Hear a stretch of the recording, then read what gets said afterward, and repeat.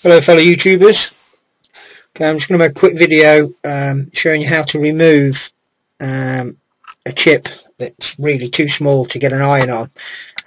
Now you could use a hot air gun, but as you can see we've got a plastic socket here. This is the chip that we're going to be removing. And there's a plastic socket here, so we don't really want to use a hot air gun. Now I'm not a great fan of hot air guns personally.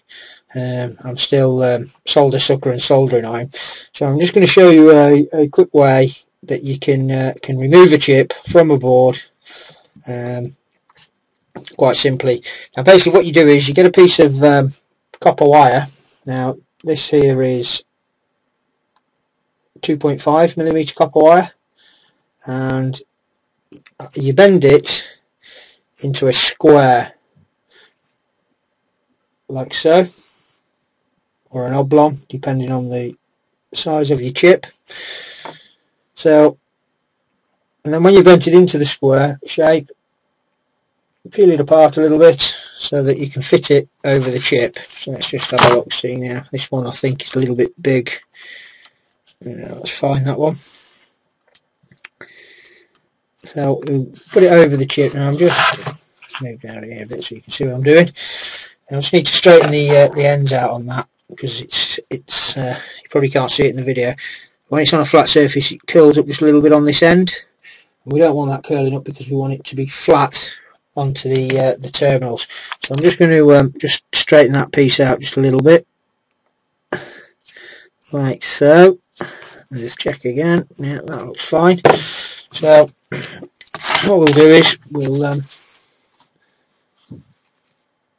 this is the chip here that we're removing. So we put that over the chip. Now unfortunately I can't zoom in any closer with this camera. It just goes very blurry.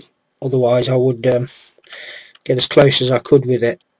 But basically what I've done, I've put the copper thing over there. Let's just see if I can bring you in there just a little bit closer. Okay, as you can see I've placed the copper over the chip, so it's on the both sides of the terminal, so it's covering all the terminals. What we're going to do, we're going to apply a bit of heat to the top of that, apply a little bit of solder, and that will effectively heat the legs upon the chip on both sides at once, allowing me to then lift it up. Now let's make sure I've got my tweezers ready to lift it. I can get in with those. Yeah, that's fine. Okay, so now I'm using a fairly hefty iron. This is a 60 watt that I'm going to use.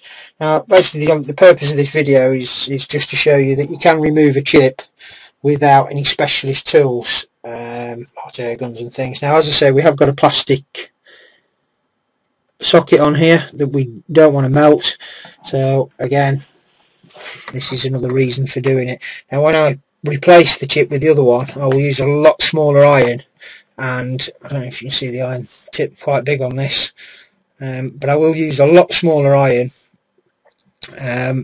and possibly a microscope to see the terminals, but you'll see the basic principle. So what I've done, I've just tinned the tip.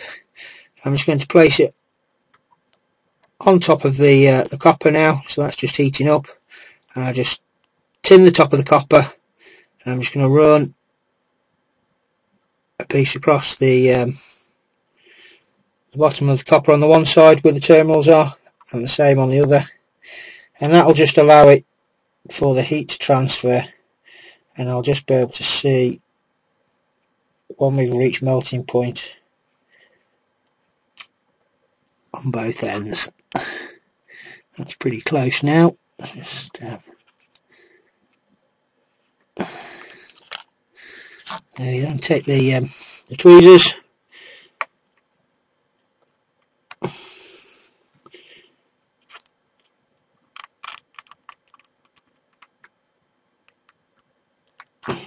As you can see, we lift the chip,